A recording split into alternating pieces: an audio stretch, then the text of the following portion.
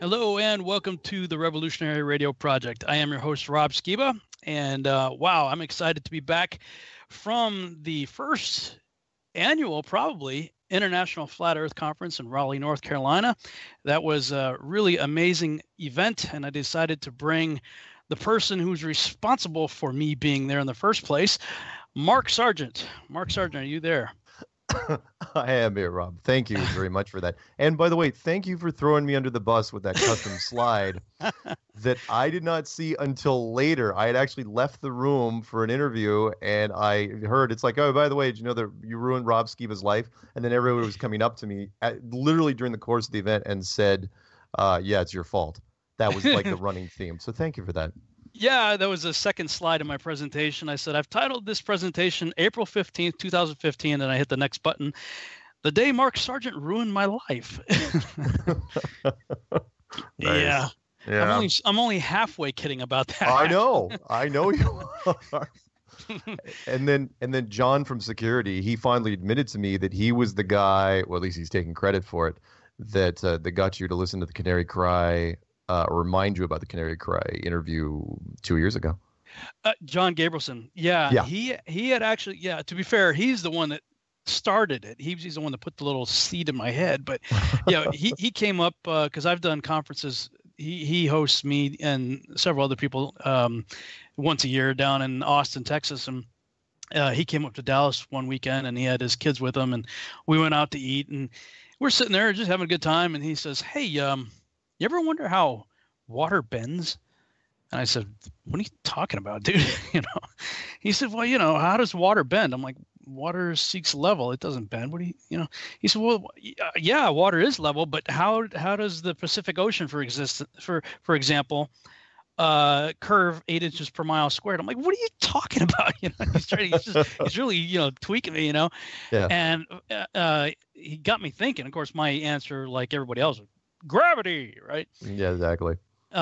He says, I don't think he's the one to put the sort of the seed in my head. You might want to look into this a little bit. And nice. Of course, I had seen lots of stuff being passed around social media at that time, and I just deleted it, blocked it, paid no attention to it. This is ridiculous.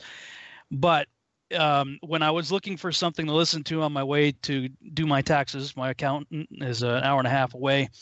I looked around for some podcasts. Several places I typically go to, and one of them was Canary Cry, and I happened to see the show that they did with you, and I thought, because it was in April, and so I thought, maybe this is an April Fool's joke. These guys are kind of goofy, crazy guys, so I thought, this should be a good laugh. And well, as they say, the rest is history. But speaking of history, I thought what I'd like to do is maybe go back in time a little bit and work our way forward up to this conference. Sure. We don't have to go all the way back, but I know you weren't the first to break flat Earth on the scene on the internet. I know there were others before you, but tell us. You've been on the show before, but just by way of refresher, tell us a little bit more about your background again, and how did you first get introduced to the subject flat Earth, and what led you to doing Flat Earth Clues in 2015? Sure. I was a conspiracy guy for years and years, going all the way back to Oliver Stone's JFK in the early 90s. I saw it in the theater opening weekend, and up until that point, literally, I didn't even know that conspiracies existed. I literally did not. I grew up in a rural island up northwest of Seattle, so I was super naive and sheltered. Didn't think that people lied in any position of power. I just, there's an old saying now that I adhere to, which is trust everyone, but count your change. I did not adhere to that at all. I never counted my change. Figuratively, literally, I was like, yeah, everything's great. And then I was into conspiracies for, once that started, and of course the internet was ramping up shortly after that. I digested everything I could, to the point where 20 years later, when I was out in Colorado, I had moved from Seattle out to Boulder, Colorado to play video games for a living.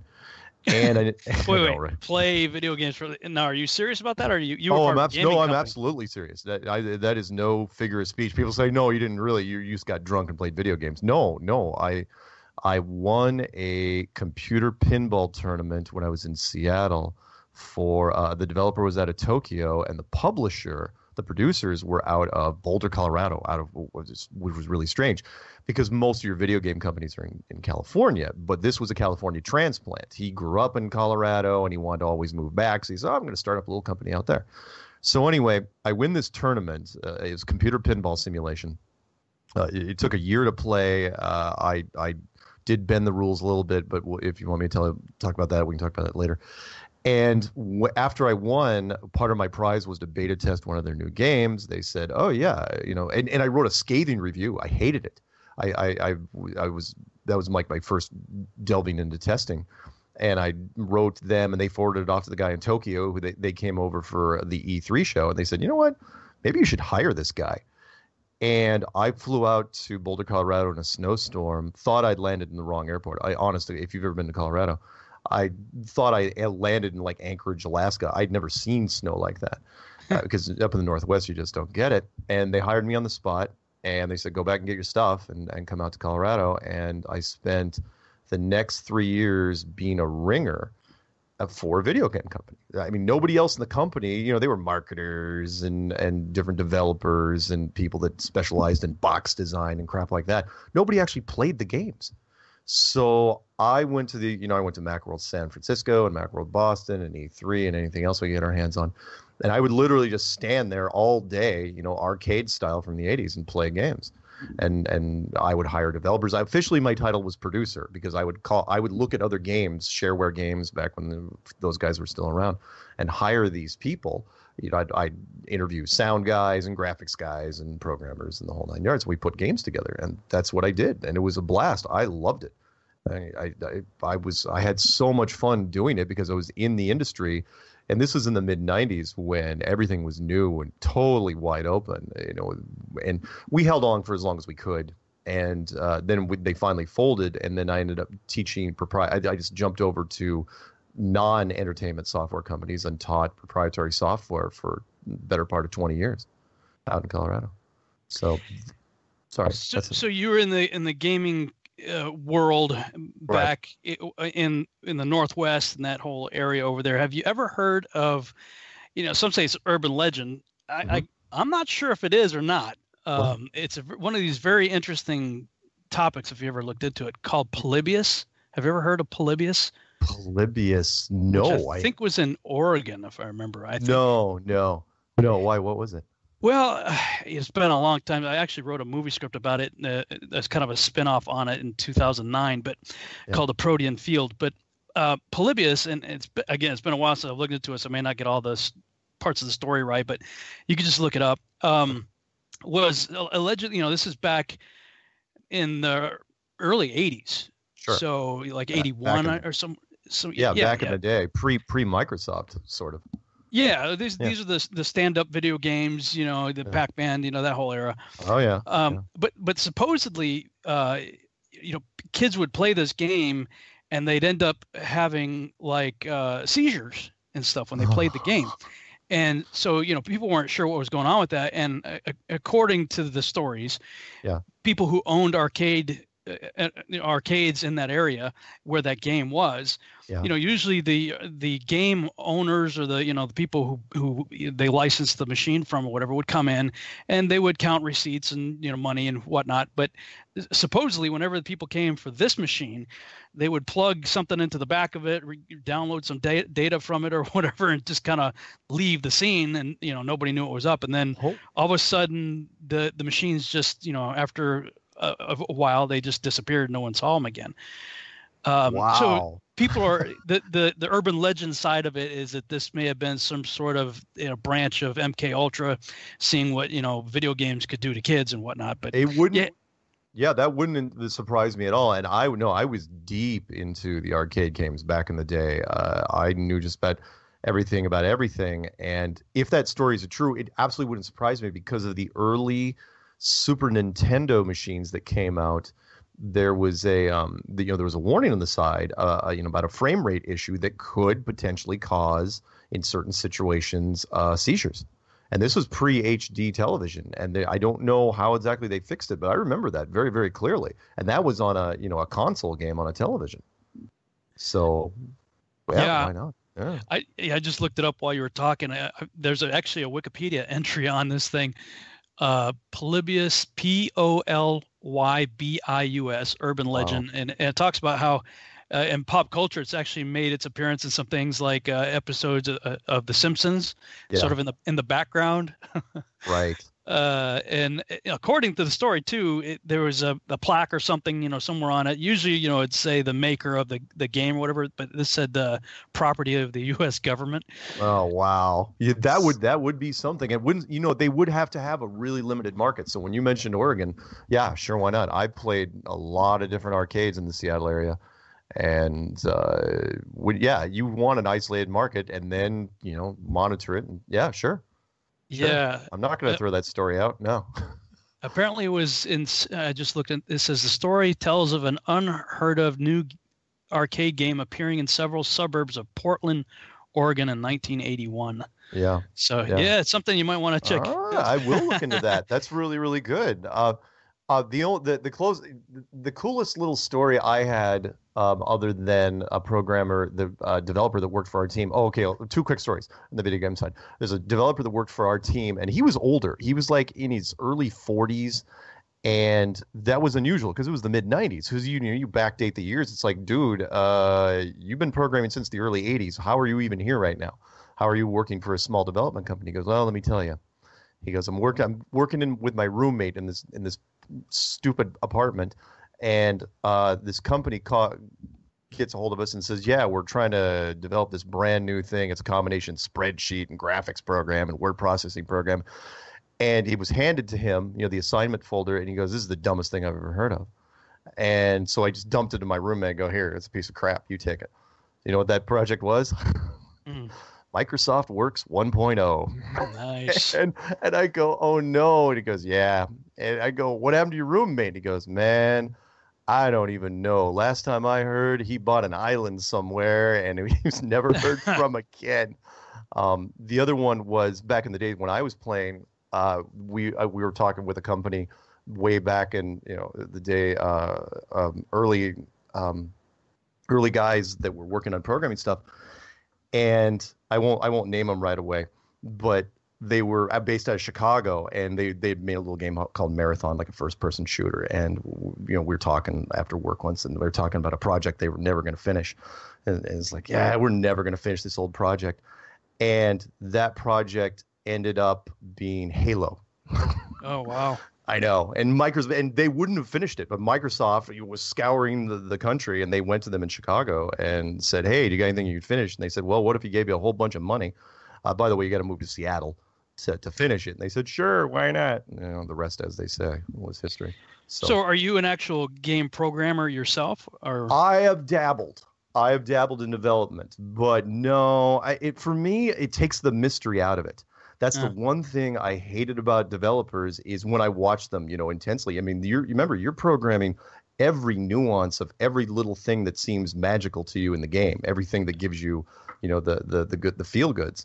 Yeah. And so the programmers that I knew, of course they didn't play their own game. Of course they tested them, but they didn't get any joy out of it because they know how it works. Yeah, it was it. The whole, I hate to use the comparison, but God doesn't play dice. Because God wrote dice. So God can't play dice. So he probably would like to, but he can't. And so, but I did. Yeah, I dabbled a little bit, but not enough to where I knew it's like, no, I can't because I loved playing so much. Anyway, so that's what I did out in Colorado. Did a whole bunch of conspiracies, and then let's fast forward to where I looked into so many conspiracies, and if you're familiar, when YouTube first came out, things gradually ramped up. The rabbit holes started appearing, to where it's like by the time I got to like 2012, 2013, and nothing happened in 2012. Nibiru didn't show up, and nothing. Right. I watched the 2012 movie count in 2009. So it's like, okay, I pretty much thought that YouTube or all conspiracies had jumped the shark. So that's when I was just kind of dabbling in little nooks and crannies that maybe I hadn't looked at.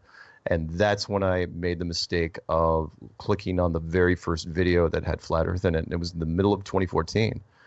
And I just clicked on it just because it's like, you know what? Why not? I hate it. Everyone knows it's stupid. It's ridiculous. There's nothing to it. I'm just going to click on it so I can. It's on my bucket list, right? It's like I didn't have a bucket list. I just made up one. It's like, okay, I'm going to click on it. And the first thing that got me was I had a visceral response to clicking on it. And I have never felt that ever in my life about anything. And look, like I'm a gamer, I'm a tech guy. I've gone to some pretty weird places in the internet, places that would, make a lot of people blush. I have never gotten embarrassed about going anywhere when it comes to the internet. And for whatever reason, I did when I clicked on that video. I mean, I literally got flushed, and I caught myself doing it. I mean, literally like a little mini sense of panic. Like, why are you clicking on this? And I was going, whoa, what's this? What's happening here? And I watched the video, and it was about flight routes in the Southern Hemisphere by a guy out in Germany. It was in German, but I got the gist of it. And at the very end, he was kind of hinting, not that he was completely sold on flat Earth, but he was going that that it only works on a flat Earth. The flights only make sense on a flat Earth. I was going, oh, okay, that's pretty good. And then I, of course, made the mistake of clicking on Matt Boylan's video, which I'm sure you watched, where he's sitting on the couch, sober, mind you. And he just, look, it's a rare occurrence. He's sitting on the couch sober, and his girlfriend, his Canadian girlfriend at the time, was interviewing him and was asking him all these questions. He's describing this NASA function that he went to. Now, whether or not you believe he worked for NASA, it's a whole other thing. I do believe he went to this NASA function in the eastern United States back in the early 2000s. And he was talking about this story where, it was down to candlelights and wine. And he, the high level, it was a spooky story. How they were, one of the friends was saying, well, I heard a rumor, Paul, that GPS doesn't work down in Antarctica. And like, well, Jim, you should send one of your teams out there to confirm that. And then some high-ranking creepy guy shows up and goes, well, if he sends out his teams that far, they're not coming back. And, and it's like, so what is the obvious question? Like, why aren't they coming back? Right? And it's like, oh, well, because GPS doesn't work down there. And it's like, okay, why? Because it's too cold? He goes, no, because it's flat. And it's like, it's like nobody, well, a few of the people got it, other people didn't get it. And then the man proceeds to take a piece of chalk, apparently it was his house, and starts drawing on the floor the map of what the world looked like. And he's talking while he's doing it, going into thermodynamics and energy and how the system works in a circular pattern, not a global, like I've seen your map projections when you take the weather and you project it onto the azimuthal map, and it looks so much more efficient, right? It just goes in a circle, and he goes, all has to do with temperature and energy and how the whole thing, that's how the whole thing is powered. And when he was done drawing all this stuff out, you pull back, you can imagine the wide shot, he's pulling back and you're looking at the UN flag.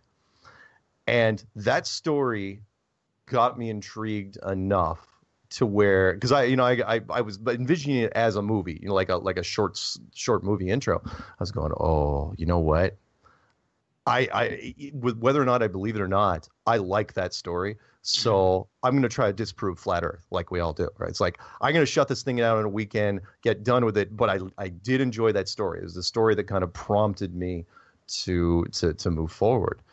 And because there was not much content back then, I had to rely. I mean, I literally joined one of the Flat Earth societies, the one that Eric Dubay pulled out of and pretty much collapsed it for at least a year and a half. And there just wasn't a lot of roads to turn. I literally was scrambling for any information I could get, like a lot of us when we were starting, and hammered on it until that Jerry Maguire moment, which you've heard me say before, February 10th, 2015, where I literally woke up in the middle of the night and I said, you know what? I'm not doing this by myself anymore. I've got a narrative in my head. I cannot prove the globe in a court of law. I'm going to make a series of videos. I didn't know how many it was even going to be at the time. I'm going to put them out on the internet, and I'm going to say, all right, internet hive mind, bring it. what do you got? Bring me what you got, because I can't do this anymore. And I'll make it easy for you. Here's my phone number. Here's my email address. Shoot me down. Show me where I went wrong so I can get some sleep, and I'll be done with it.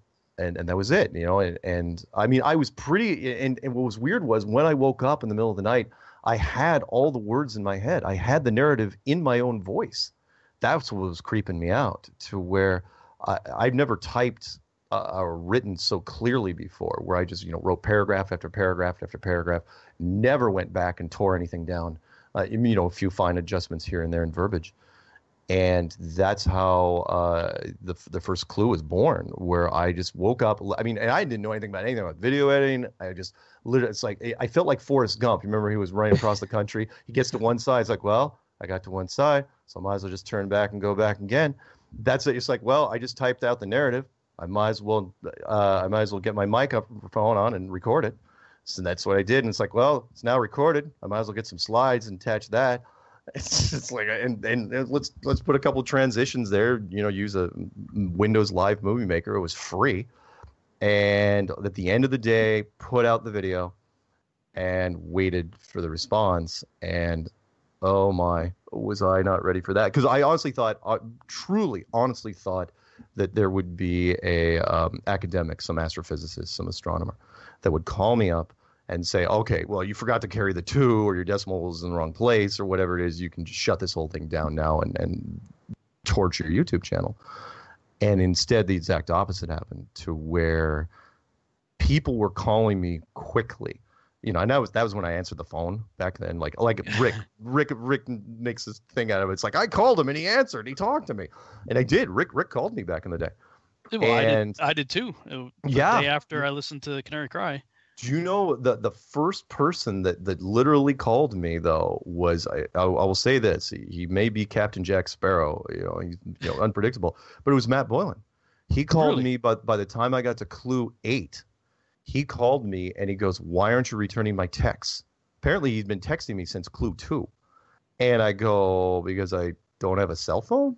It's like your texts aren't going anywhere. I don't know why they aren't bouncing back to you. But yeah, and then people, the weird interviews started happening like immediately. It just started escalating very, very quickly, to where, Canary Cry, I hadn't heard of anybody that was calling to interview me. And so, like, when the Coast to Coast thing happened, that was only in 3 months. That was one of the most embarrassing phone calls of my life, because I had heard of those guys, and she was calling me. She was going, "Okay, what's your book?" And I go, "I don't have a book." She goes, "What's your DVD?" I go, "I don't have a DVD." She goes, "Okay, what's your website?" And I go, "Look, I've only been doing this for not even 3 months." And she was getting angry with me. It's like, "Okay, why am I talking to you?" And I go, "You called me. I didn't call you. What am I supposed to do here?" And she's, "Okay, give me your 5-minute pitch. Go." And I go, "All right," because she had heard of me through Ground Zero with Clyde Lewis. And I gave her my pitch, and she goes, "Okay, you're on, I think, in like 5 days or something like that. Be ready," and she gave me the time, and I'm going, "Really? It's that late?" I didn't complain. I knew it was Coast to Coast.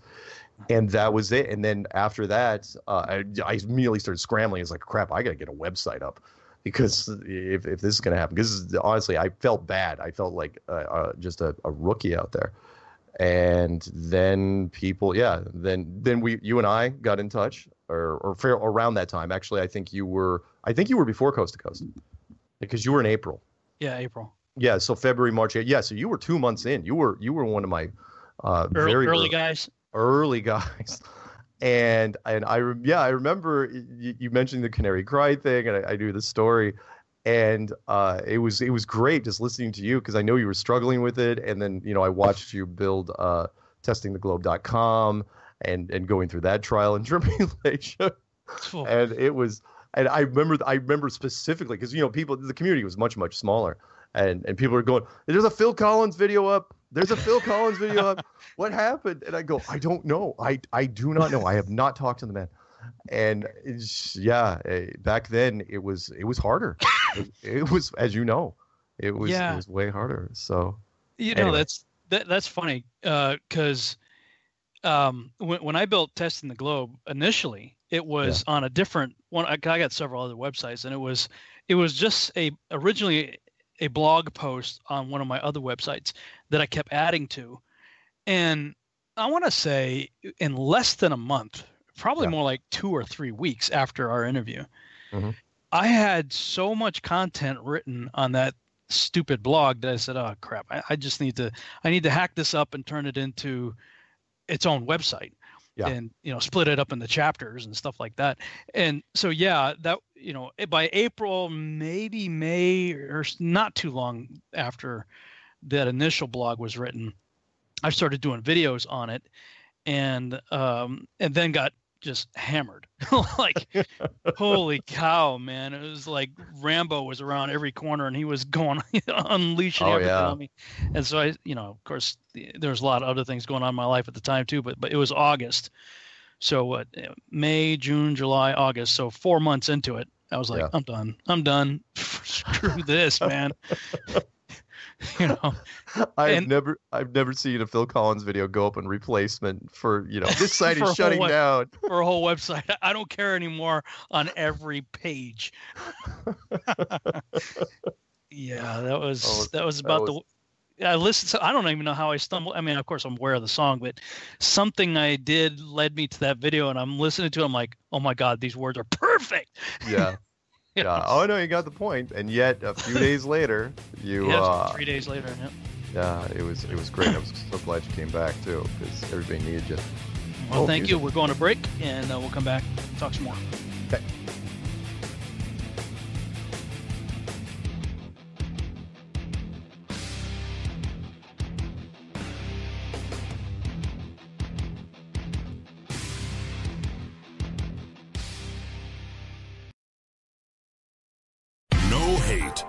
No hype, no fear. We are TFR. Frequency Radio.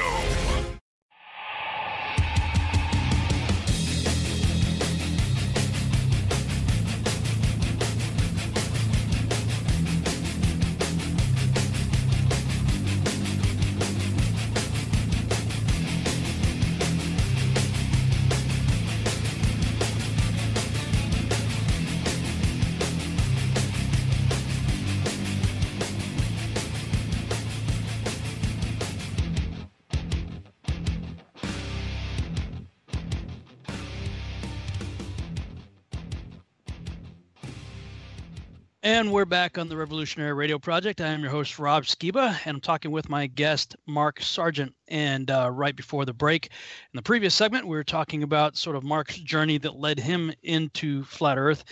And Mark, you made a statement early on in the first segment where you were talking about, why would people lie, Right. And I had an interesting conversation with somebody at the conference, and they were kind of struggling with that too. And it's because most of us are generally honest people. I mean, we're, for the most part, most people are, honest people that just want to love and be loved and, mind their own business and whatnot.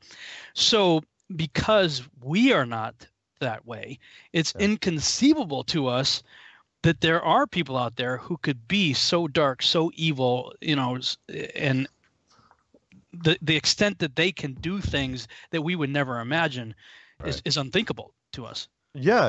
And I've tried to break it down in a whole bunch of different ways when it comes to the lying thing. Because again, I grew up so sheltered that I didn't really think that authorities would lie to me, even when I got to college. It was unthinkable because children don't believe in lies.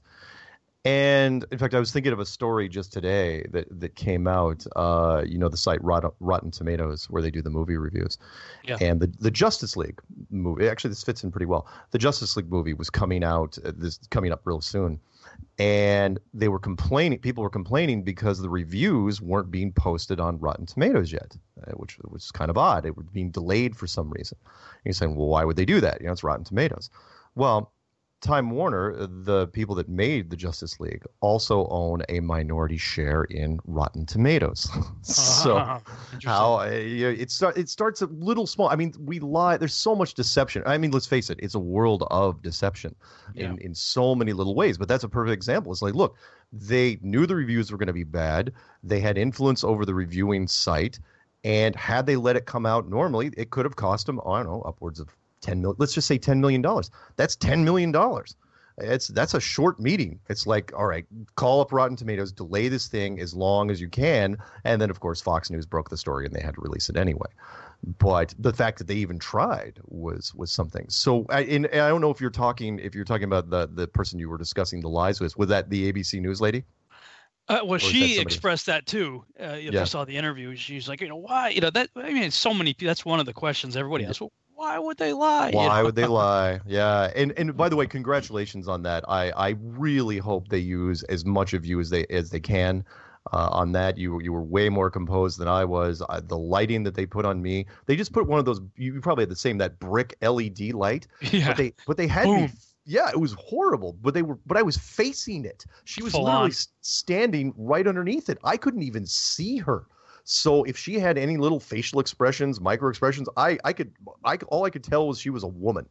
That was it. I mean, the rest of it was horrible. So I was listening to your entire thing, and she was going, because that's one, I get that question probably 1 out of every 8, 1 out of every 10 people. They'll say, well, why would they lie? Why would they cover it up? I'm going, are you kidding me? It's like, look, it's the biggest thing ever next to what happens, is there life after death? There is no bigger story. And it's well, it's just the shape of your world. I'm going, no, it's more than that, because the shape also determines really your spirituality, which is, look, if it was built, then there was created. If it was created, then you were never alone. Yeah. The institution of science, and you've heard me. Look, science done some great things for us, of course, but they've turned into their own religion. Yeah. And and of course, they are going to protect their own, like Time Warner did, like Enron did, like, I don't know, just about any corporation. You're going to protect your own institution. So if they got to a point where they realized after, 20, 25 generations, that the world was not a globe, are they going to tell the people? No, that's a short meeting. it's like what they sit around the table and say, what could possibly go wrong? And then in 10 minutes, I don't know. How about academia being turned upside down? How about economics? You'd have to shut down the world markets for at least a month or longer just to figure out what the heck you were going to do. Oh, and I don't know, the big one, what happens to spirituality of everybody when they figure out they're not alone anymore? You remember, you're not the ultimate power in the world unless you're the ultimate power. You can't admit to a higher power. It's one of the rules. And evolution's a crock. Oh my God! The questions that it opens up. Oh yeah, you've heard me say it's like, well, so you were wrong about that globe thing. What else are you wrong about? Let's talk about evolution, shall we? Let's talk about the Big Bang Theory and dark matter and all that other stuff you've just been inventing. The science would be on its heels for a long, long time, which is why in the clues, I even made a plea to religion as a whole. I said, look, you're going to be tempted to burn it all down. You're going to go to the universities and just start ripping up the place. Don't do it. But don't do it. But at the same time, I mean, science has been beating the heads of religion for a long time now. I mean, generation after generation. So it's a tough call, but yeah. Why? And that's just small thinking. I'm sorry. Let me one more point here, because people will say, I've heard this line literally almost verbatim, which is, well, I still got to go to my stupid job in the morning, and my wife hates me, and my kids don't listen to me. That's not going to change. I'm going, well, yeah, but it kind of will, because everybody else around you, that's all they're going to be talking about. It's kind of like the analogy I came up with recently was, it's kind of like being told you're adopted, and then you're ignoring it, and then all of a sudden it's like, wait a minute, maybe I am adopted. The second you start believing it, all of a sudden you start reevaluating every conversation you've had with your parents going all the way back. It ripples in time, which is why Flat Earth does the same thing, because literally you're going, this. You're all of a sudden, when you click over, when you start thinking about it, you start thinking about that globe when you were 6 years old. And it's like, wait a minute, that thing in the classroom, that wasn't real?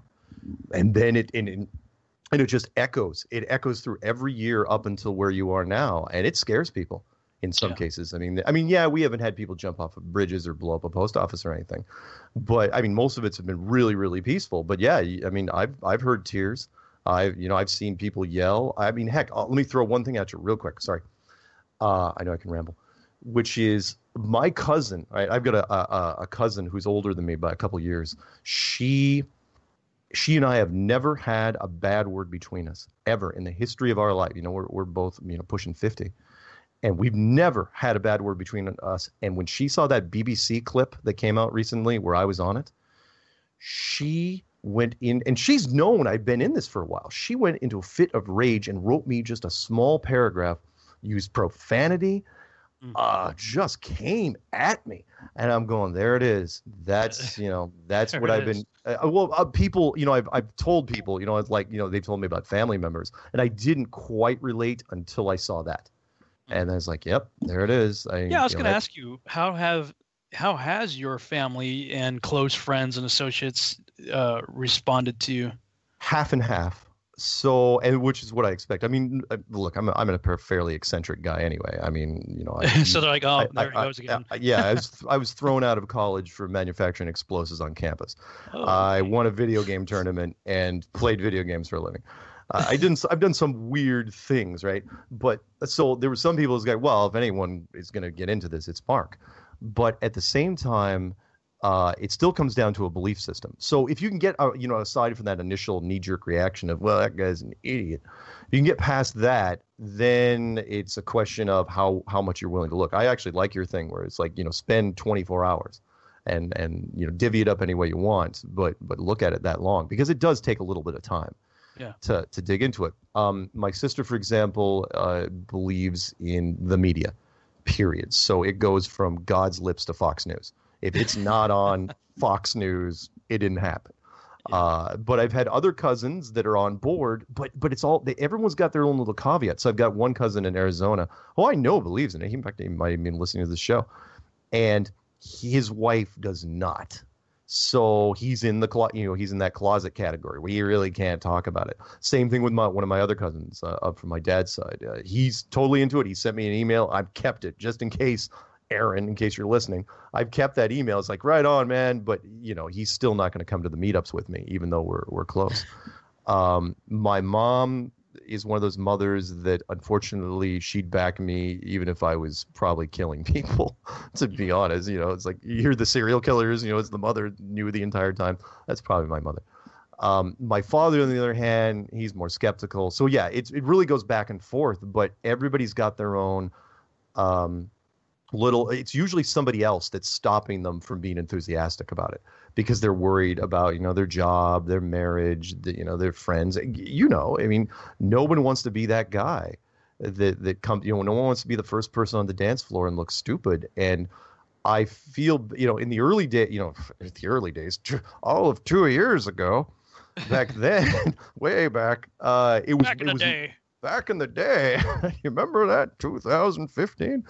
Back in the day, it was much harder because, again, you know, who do we have? Tila Tequila. That's all we had. And then in 20, but it got easier as more celebs came out and as more articles got written on it. You remember the Kent Hovind article where he got out of jail, prison. And Forbes magazine ran that article on him because he didn't even know what the heck was happening with Flat Earth out there. And he had to respond to it. And, he had to go against it, I think, because, like, it was too early. 2015, he couldn't do it. Now, I think he could. And anyway, so it got easier as it went along. So I've gotten to talk to more and more people about it, to where this and the BBC thing that came out, that was just a fluff piece. And it's like, hey, wait for HBO or wait till somebody really tries to tear into us. That came out, and my sister actually posted it on Facebook, and I'm not saying she's completely softening up, but again, because she believes in media, it's now more credible because they're talking about it. It's like, really? So so it's helping us in some regards. It's helped me, and honestly, let me end with this. I did 14 interviews in 2 days at that freaking conference, to where my voice was, I literally lost track, and I was giving out flash drive press kits to anyone that interviewed me. It's like, look, don't just, don't take my word for it. Start here, go, I gave him a hard copy of the clues, and it's like, here, go run with it, because there's no way I'm going to convince you. But there was so much media there that, any publicity is good publicity. It's going to be an interesting next couple of weeks. For sure. I was wondering if you had something like a thumb drive or a DVD or something with flat Earth clues on it that you can hand out. Yeah. Because she said the woman that interviewed me and I guess everybody else for Nightline said that she had seen all the clues. So yeah, I was surprised. Well, I think they kind of told her. Well, who knows? No. You know why she walks the clues? Oh, I can tell you why. Because I had been working one of her. This will kind of tell you where we were at the conference. There were more and more media showing up as the hours progressed. Because it was crazy at one point. Yeah, the scuttlebutt was getting out there. It was like, okay, there's something happening. You want to get on this? Like a stock market frenzy type thing. And there was one of their guys. They only sent one guy initially. His name was Durrell, black guy. Yes, yeah. And he was there the first day, and he realized after he was there that holy smokes, this thing's serious. And I gave him my flash drive. Okay. And he actually downloaded it to his laptop that night. And then by, 9 or 10 o'clock the next morning, she came in. Yeah, she was there with the support team. And I think he told her, it's like, look, just because I cheat a little bit. In the flash drive, I said, start here. It was flat Earth clues. And with just a hard drive copy that you can take. Yeah. And so, she watched it. But at the same time, but a lot of the others hadn't, which was fine. Luckily, she had done her homework, but just to rattle off, I mean, I don't know if you kept track of all the people who were out there, but other than ABC Nightline, HBO Vice, a German television, two British newspapers, a French newspaper, an Australian newspaper, NSTV, BuzzFeed. Oh, they're going to massacre us, by the way. If you want to watch, you want the only hit piece, guaranteed hit piece, will be Buzz Television, because I don't know if you talked to that guy, but he was oh God, thank God. He wanted to turn it into. He said he wanted to say the story was going to be along the lines of how the internet is so persuasive that it can create things like religious cults, and he was kind of equating this to that. And I was like, all right, I know where you're going with this, but I don't think it's going to get any traction. But there, and then there was the LA documentary team that was there, and all smaller other documentary teams. Howard Stern's team, if they were there, I'm a little worried about those guys. They never checked in. So if they were there, they could have done, a little cloak and dagger and just kind of walked around. But if they were, they confirmed like 2 days before. So we don't know for sure if they were there. I'm hoping they weren't, because if they were, how they were going to treat it. They were just going to walk around and take a picture of whoever looks weird. So. Yeah, I saw that ABC guy. He was at the billboard. There. Yeah. which was really cool. Yeah, that was cool. And I know Robbie was talking to him. I saw Rick Hummer talking to him.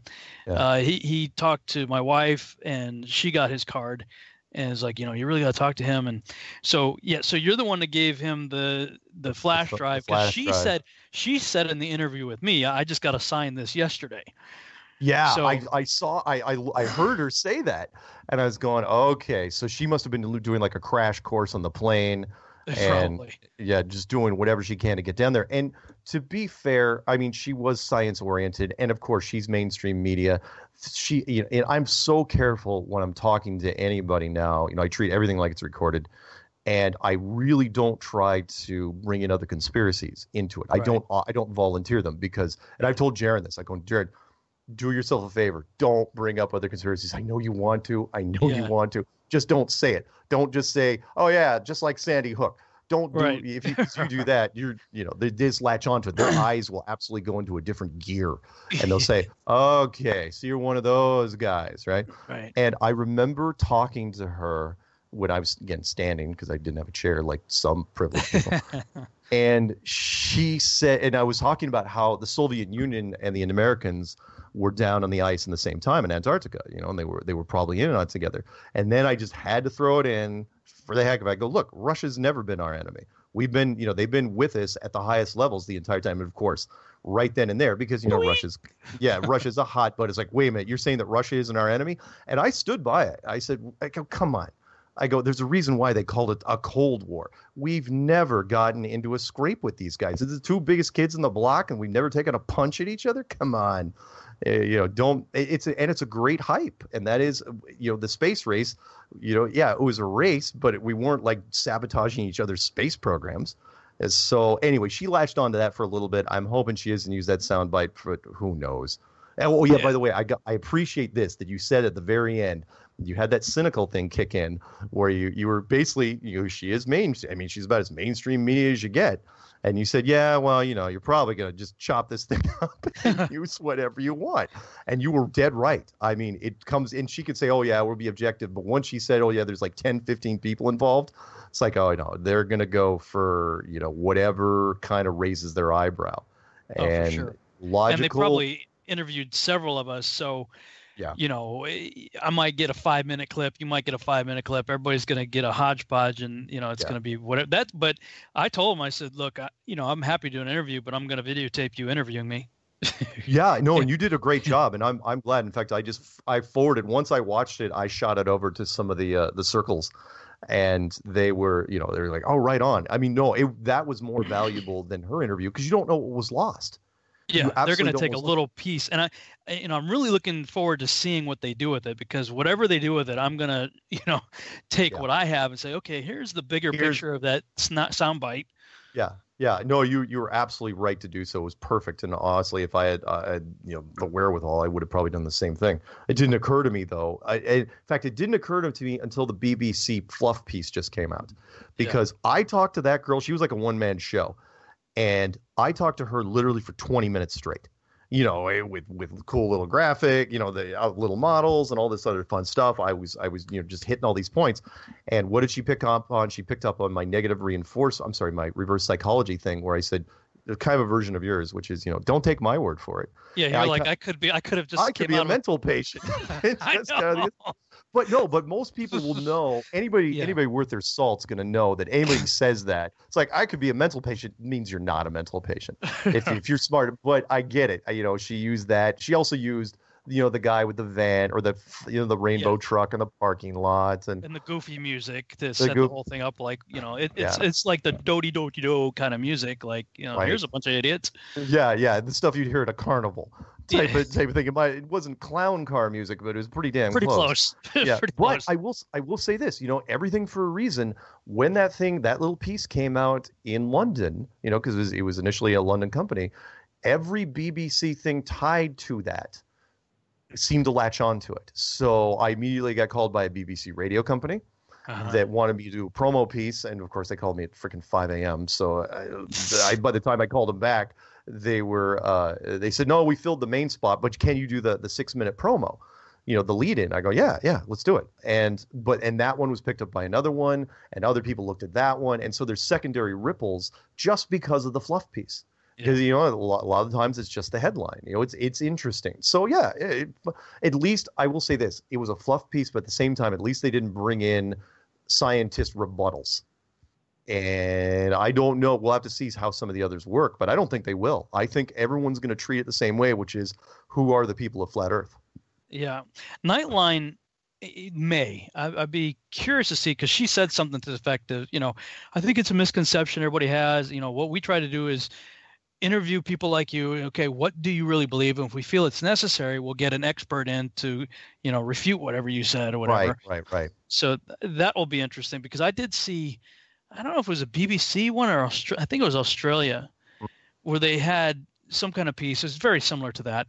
And they had some PhD guy saying, you don't need to be in the space program to know time zones, for crying out loud, or, Yeah, I know. Yep. The arguments that he gave were so lame. And I'm like, okay. Yeah. That was a pre-conference one. I remember that one, what you're talking about. Yeah, that was pre-conference. And you're right. Yeah. Which is, by the way, that's an excellent point you made there. The reason why Bill Nye gets drug into so many of these things is because when you grab a real, actual, bona fide PhD or master's degree in whatever physical science, they're just so dry. These guys were not meant to talk to cameras at all. And so when so their arguments are they come off as arrogant and, insolent. It's like, wow, outrage and science and gravity, that sort of thing. But Bill Nye, when you bring him on, he kind of triggers people's subconscious because of that whole stupid science guy thing. I mean, it was only a 5-year stint at Disney, for God's sakes, and he's got a bachelor's degree in mechanical engineering. But because he looks exactly what a nerd should look like, right? Tall, thin, angular features, put on a lab coat and a bow tie. He gets drug into things, and I swear to God, if I ever get to argue against him, people say, well, do you have a master's degree in something? I go, no, but I don't get invited on consulting things for the Mars rover. I don't get put on national television to be asked about climate change. Right. And I don't get to be put on a panel next to Neil deGrasse Tyson to talk about quantum physics. Why does he? Because he looks like he's smart. That's it. The media is so lazy in those regards. Just kills me. It's like, how can you put him on a panel on the Mars rover and take him seriously when he's on Dancing with the Stars? Or Bill Nye Saves the World. And have you watched that show? Oh, you probably watched as much as I did, where the first couple episodes, what was that about? What? I don't think, I felt bad for him in that case, because like they weren't obviously showing like your next musical act is going to offend a whole bunch of people, but introduce them anyway, because he obviously didn't get it. For him now, honestly, he's just going in it for a paycheck. I mean, you saw he sued Disney shortly after that show started because he figured, well, I'm important now, I'm in the news. Got a lawyer and sued Disney for like $8 or $9 million for back pay for Bill Nye. Apparently, I don't know if they owe it to him, but yeah, sorry, Bill Nye drives me insane. I hate him. I hate him so much. Yeah. Anyway. We got about 2 minutes before the break. Right. Yeah. When you were talking about your uploading your flat Earth clues, did you do them one at a time, or did you like upload them all at the same time? No. I didn't even know what they were going to be from day to day. So literally, talk about inspiration. And I know some people said, well, it was divine influence. I don't know. Maybe, but at the same time, I literally uploaded one a day. I did the first 7 clues in 8 days. Literally from inception, wake up in the same sort of thing, wake up early in the morning, writing the narrative, putting on the headset, recording the voice, and then putting the slides to it, and refining it, as best I could. Getting a little better at the video stuff. And then I slowed down a little bit. It was out of my head. It felt really like I had to get it out of my head. Oh yeah, that's like my blog. Same thing. Yeah, it's a brain dump. Get it out. It is. That's what it was. I had to. It was like, oh, gotta go. Because if I didn't, I thought my head was gonna explode. Yeah. And by the time I got to clue 8, then all of a sudden, people started calling, and then it started slowing down. But I will say this: most people don't ask for. People say, "When are you gonna do a new clue?" I'm going, what are you talking about? Everyone's been working on the clues. They've been doing their own versions of the clues. They just haven't numbered them. I don't know if I could make another clue if I tried right now. How many rocks are left that we haven't uncovered, except for the main ones, the brass rings? So I did them as fast as I could. So one at a time. So we got 30 seconds left, but why did you start with the movies? That's the one. That's one. I still to this day, I know we're going to go break. I still to this day mention that Rob thinks that's my worst clue. I still to this day, which is fine. That's fine. We come back from break. I'll break it down for you a little bit. All right, going to break. We'll talk some more when we get back.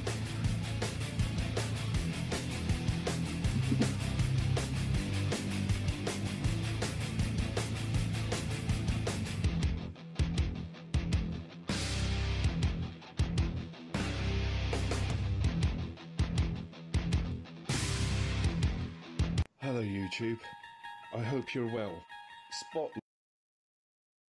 You are now tuned into the truth frequency. Your protection from deception. This is Truth Frequency Radio.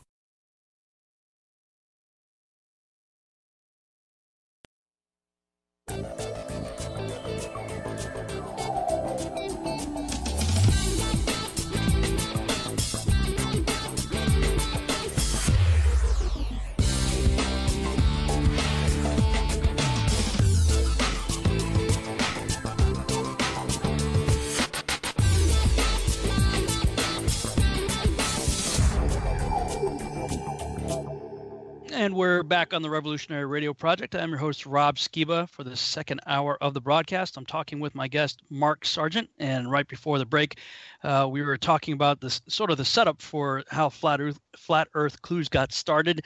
And the first one being the empty theater. Right. Now, you also have an introduction. Did that introduction come later? Did you No. or was that early? No. The introduction was first. I mean, that was that was the summary.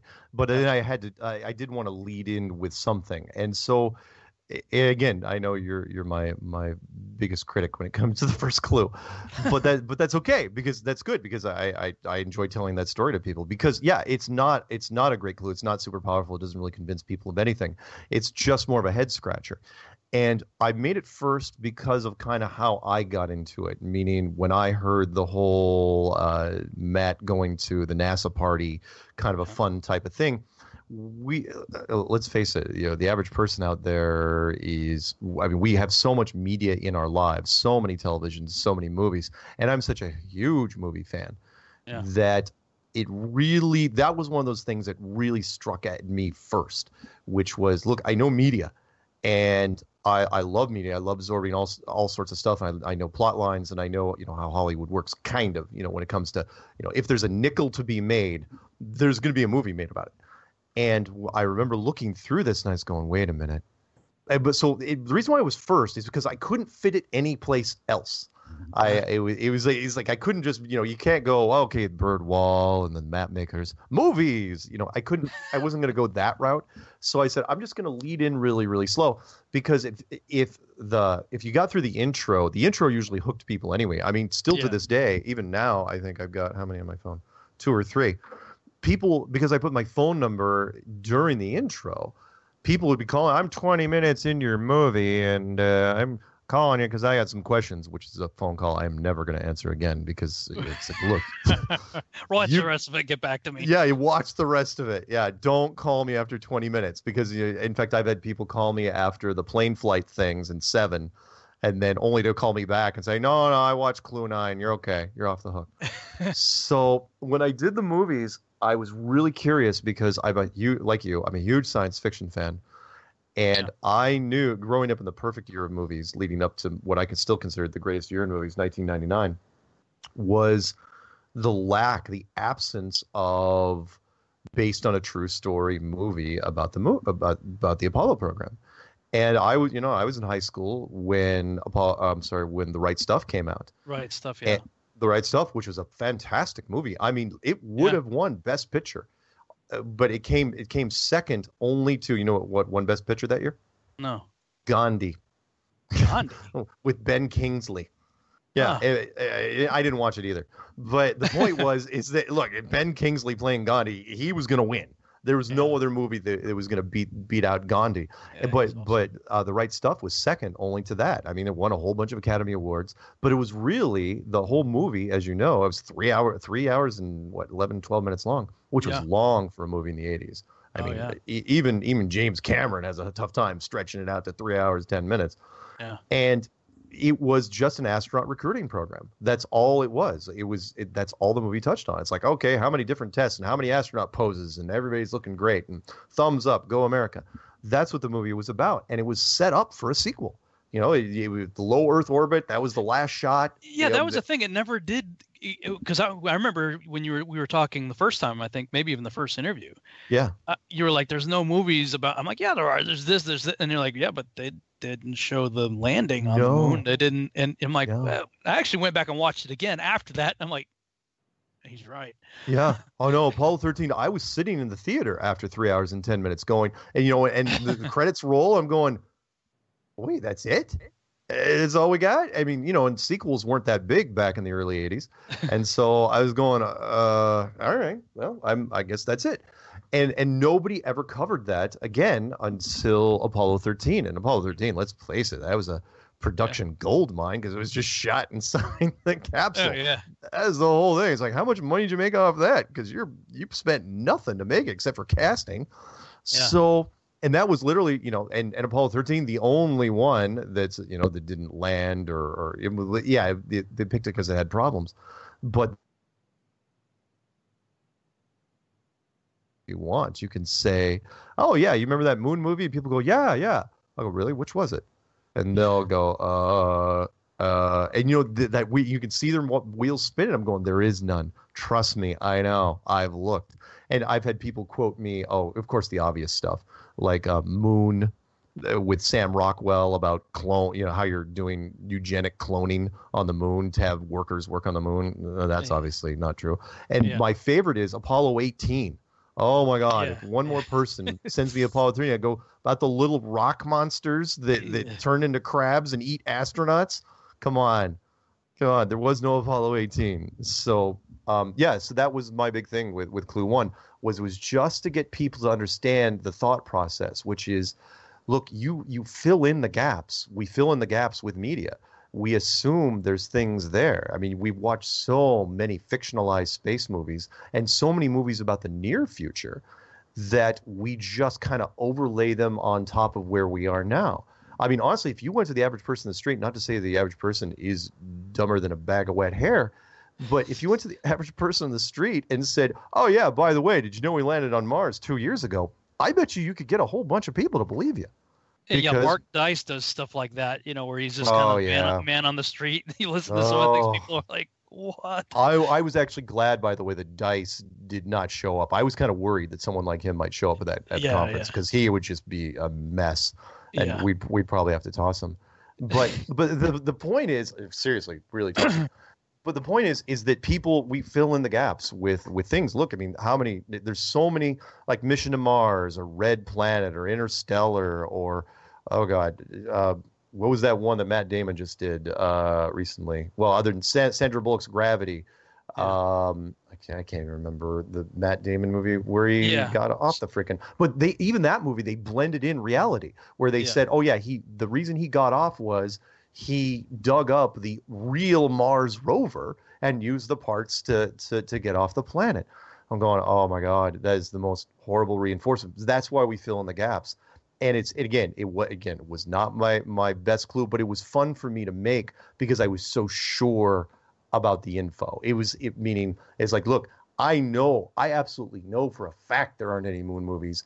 So don't try to tell me that there are. And I'll even go one step further and say, because remember, Hollywood will make, there's a nickel to be made, they will make movies off of it. So why was there no sequel made to Apollo 13?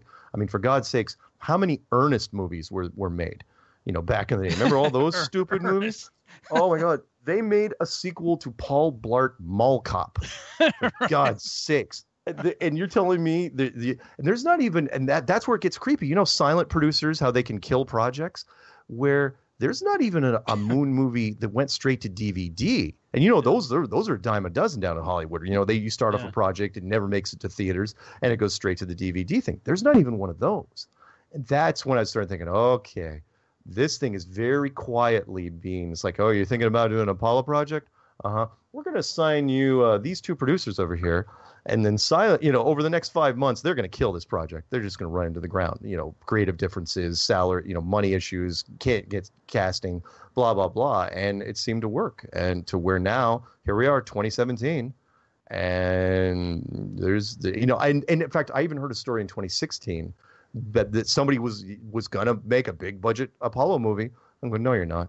You can't. For the very simple reason that once you go down that production road, it rings it's too close. Meaning all of a sudden you get a major studio, get MGM, right? Start working on that thing. Those guys start building the set and they start looking at the dailies. What do you think happens? They're going to look at the dailies going, wow, Frank, it'd be really easy to create our own space. Hey, wait a minute. Hey, wait a minute. Did you see Operation Avalanche? No, I haven't seen it yet, but I want to. Is it worth it? Oh, yeah, totally worth it. You have got to watch Operation Avalanche. Oh, God. Yeah. For sure. I don't know if you were in there when I mentioned it, but I mean, there was a really, as a movie goes, well, it's sort of like a Blair Witch Project kind of look to it, like it's a handy cam kind of like found footage. It's like it's meant to be like this has been dug up since like 1969. It's been hidden away and that kind of stuff. So they did a really good job of making it look like a period piece, right? With all of the sets, props, cars, outfits, everything. But there's a really good line in there, and I mentioned it in my presentation, where they're like, how are we going to pull this off? How are we going to, convince everybody? And they're like, look, we don't have to convince everybody. We just have to convince Walter Cronkite. Yeah. And because if he believes it, and this is the power of media, and I was like, what a brilliant line in the movie, because everybody's like, it's too big, a conspiracy, too many people have to be in on it and all this. No. If a guy like him has to be sold on it, and I believe he was sold on it, and because he believed it, and because of his passion and excitement, everybody else who looks to him as a trusted news source believed simply because he believed. Absolutely. You're absolutely right, because we trust you. You have to put trust in someone, and putting trust in the media. It's something that's ingrained in us when we're very, very young. I did a quick little video last year when I was up in Canada, where I was talking about how, again, kind of like those lines, the faith in media, and I showed a clip. I don't know if you've ever seen this, where CNN comes on. It was during one of the holiday things, and you'll see where I'm going, where Wolf Blitzer comes out with, I think it was not Candy Crowley, but one of the Pentagon correspondents, and they're talking about how Santa Claus this year is going to be escorted by F-18 fighter planes from the United States Air Force. Yeah. And it's not tongue-in-cheek. I mean, they are straight through talking about it. They've got graphics and the whole 9 yards. And then there's other countries complaining because the United States shouldn't have a monopoly on Santa Claus's time. And I'm watching this thing going, don't you see how easy it is? Because there's kids watching this, right? Yeah. And I know it's for the kids. It's just a bigger version of the local version. It's like Santa on radar, that whole thing. But the point is that just because you get to a certain age, you don't believe in Santa Claus anymore. There's some topics that there is no age limit. And because the media, what they throw out there, we believe is gospel. Look at War of the Worlds. I mean, yeah. Yep. I actually have a copy of that, of the audio of that, and the book about it. And because we're talking early days of radio and media, right. When it's in everybody's homes, and the brilliance of it is the way they described the alien ships or creatures or what have you. Yeah. It basically, the description of it was very similar, if you're listening to it in your mind, to what a water tower looks like. Right. And so, people, they're listening to this and they're just, these are like a round thing with these long straight legs and blah, blah, blah. And, they're listening to this because they just got home from work. If you missed the 5-minute disclaimer at the beginning saying this is a play by whatever, because they did give a disclaimer at the beginning, but it's, like the first minute. Yeah. So you got home from work, you missed the first minute or whatever, you turn it on, your trusted news source is describing this. Yeah. And you look out the window. Now, there's the water tower. It's been there for 50 years. But, all of a sudden your mind, you're like, oh, my God, they're in our neighborhood, Yeah. And totally flipped out. The power of media. And I actually was giving – I threw that back. It's a good thing you mentioned that. I was throwing that back to the guy from BuzzFeed because he was trying to demonize the internet, saying how the internet can convince us of anything. I go, really, is it any different than the technologies we've had previously? Before the internet, there was television. Before there was television, there was radio. Before there was radio, there were newspapers. We believe the media. Yeah. Whatever the press tells us. Now, of course, it doesn't take people very long, the very, very rich people. In fact, was it Getty? Or was it one? I think it was Getty or one of the old. When a newspaper starts talking bad about a very wealthy person, what do you think happened? That wealthy person figured, well, how can I stop the media from doing that?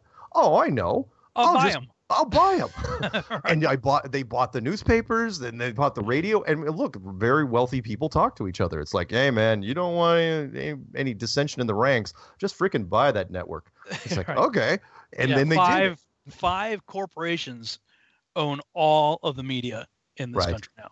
Right. Yeah. And that Time Warner story I told you was just a fraction of it, which was, look, they need to make more money off this movie. Slow down the review process as quickly as you can.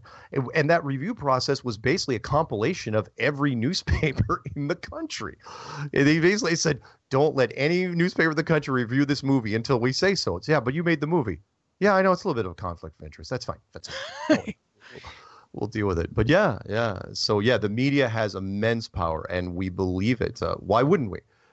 We're trained to, which is why, I get frustrated, of course, like with anybody, and which is why I have a hard time bringing up the other conspiracies. You have to question, question everything. Like you, I heard that thing about your childhood. I thought that was great about how it's like he questions everything. But it's true, though. You can't just take everything at face value because people lie. And just because they come at you and smile and look pretty for the camera and say, well, we're not going to lie, doesn't mean they're not lying. It just or in their case, they're just I hate to use a Ron Burgundy line, but from Anchorman, but it's true. It's like, look, they're news readers. The very few journalists anymore. It's all just grab the content, edit down, and read the teleprompter. And a lot of the times they don't even know what they're reading. I never would consider Wolf Blitzer a serious journalist, even though you see him every night and he sounds like he knows what he's talking about. He's just reading a list of words on the screen. So anyway. So early on, when it comes to like conspiracies, you talked about the JFK issue. Yeah. How early did you pick up on 9/11 and the moon landings? 9/11. Well, moon landings always bugged me, but I think I told you. Oh yeah, moon landings always bugged me because the photography and all the data did not age well. Anything in media, as you know, just especially if it's not authentic. Because special effects they didn't count on on special effects and Photoshop and stuff. No, oh my God, Photoshop has screwed up so many operations over the years. Yeah. But in this case, what bugged me about Apollo was the why. And I'll tie back to Flat Earth real quick, which is I always thought it was fake, but I couldn't come up with a good enough reason why. I mean, raise the flag, America, go team, rah, rah. Cold War. Cold War, we win, you lose, all that crap. That was a good answer, but it wasn't a great answer. Then when I looked into Flat Earth, I thought, okay, that makes more sense because it's not that they wanted to fake the Apollo programs. They had to. They absolutely had to get that space program militarized and do it as quickly as possible and do a bunch of missions, make it real boring, close it all down. Good night, everybody. And that was it. In 1972, they just shut the whole thing down. When it came to 9/11, because I was working with a bunch of guys who was doing business travel, the initial shock, like anybody else, we brought a television into the office and we had actually guys on the road that couldn't fly back because they shut down all the airspace. And I didn't think about much of it. Honestly, it wasn't until because how much stuff was out on it back then. Remember, YouTube was not even.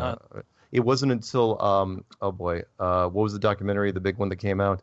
Loose Change. Loose Change. Yeah, and once I saw that, I was like, okay, and that was the beginning for me. It opened the doors to where, as more and more stories came out, and then you start looking. But again, you still have that knee-jerk reaction. The first time I heard of no planes, I was like, come on. I saw the video. Again, you fall back into your old habits. It's like, I saw it on TV. It was right there in front of me. It was on CNN. It's what? It's not like seeing, wait a minute. Wait.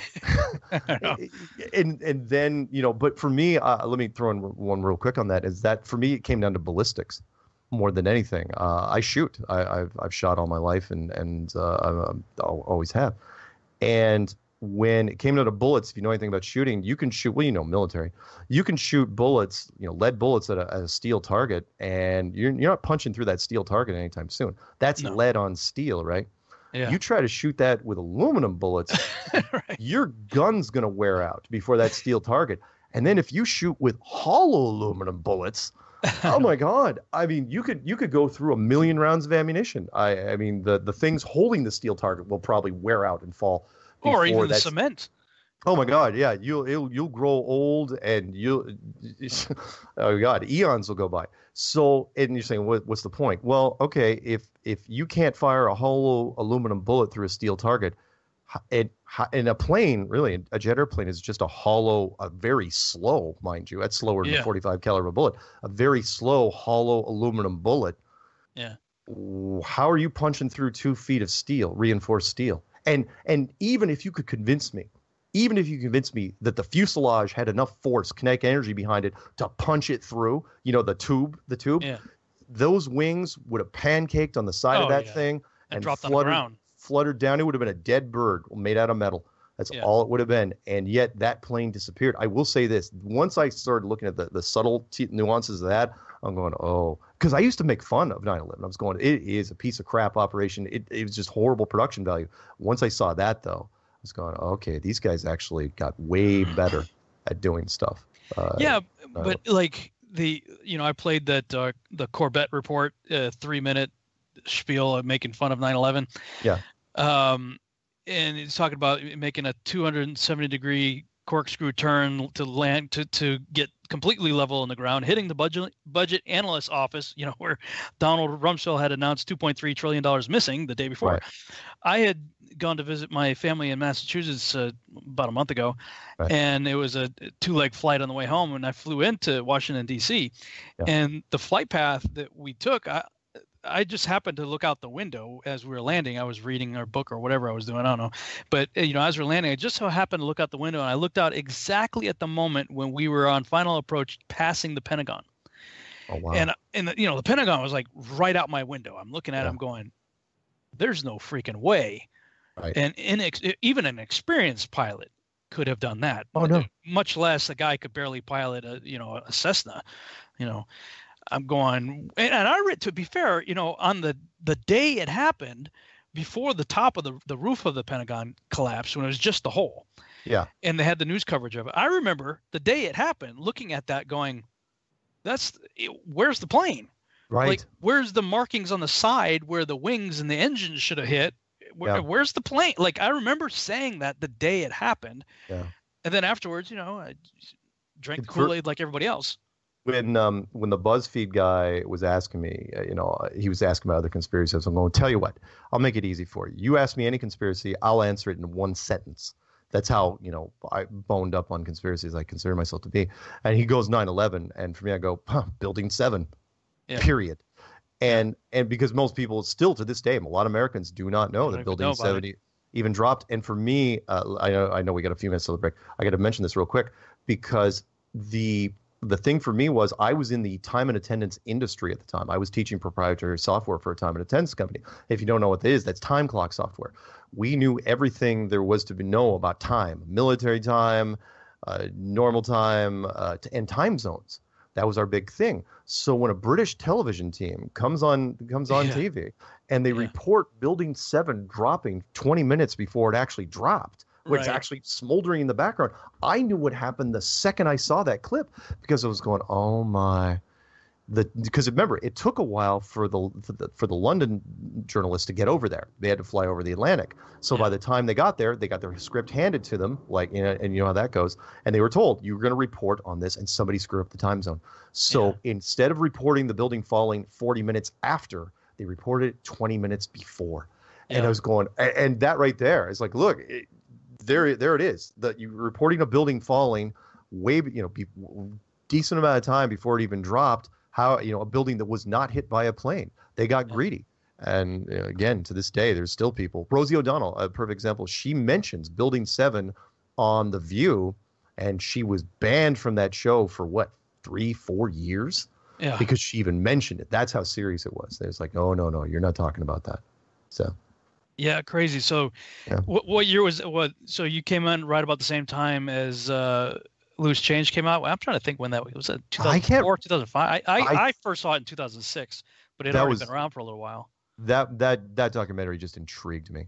There were so many cool things about it, and I remember the early versions. Yeah, where they were 3-4 versions of it. Yeah, where they had said that one of the planes had something akin to a missile launcher on the bottom side, and that they were forced to remove those pictures because now Boeing's pretty touchy anyway. I'm from the Boeing country up here, and Boeing basically threatened to sue them. They said, you leave us the hell out of this. We do not say that we made a special military plane with a missile launcher on it. Now it turns out it probably wasn't true, but at the same time Boeing is like, lawyers, it's like, we don't stop mentioning our company there. I think they just wanted the name Boeing out of the documentary entirely. Yeah. And they did. They got it pulled. But it got me thinking about a lot of different things.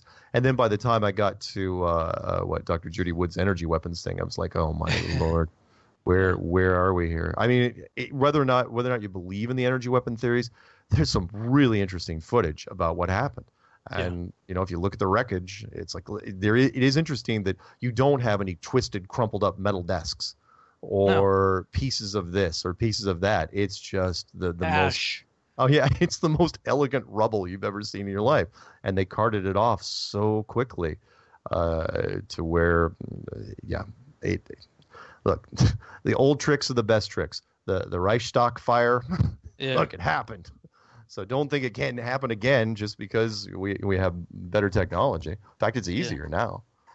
Yeah. Well, Robbie Davidson called it right. He's like, when you're talking to people about flat Earth, you really got to feel them out on at least those two first, 9/11 and the issue of the moon landing. Right. And if they're still buying the official story of either one of them, talk about sports, walk away, whatever. Time to change the subject. I heard you say that to the Nightline person. That was perfect because you're absolutely right. There's some people, to use a movie, you just can't reach. You can't go there. All right. We'll talk some more when we come back from the break.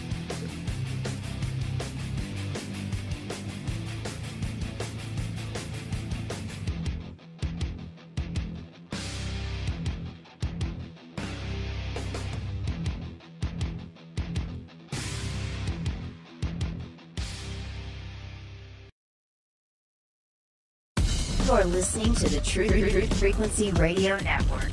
No hate, no hype, no fear.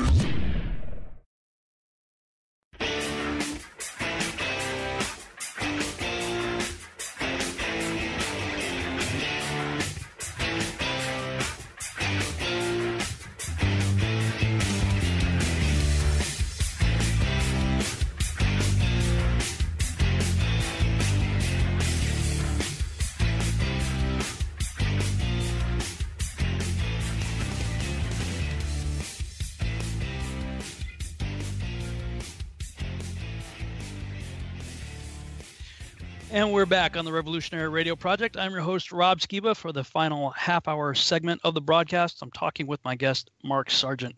So, Mark, you got sort of introduced to the topic of flat Earth in 2014.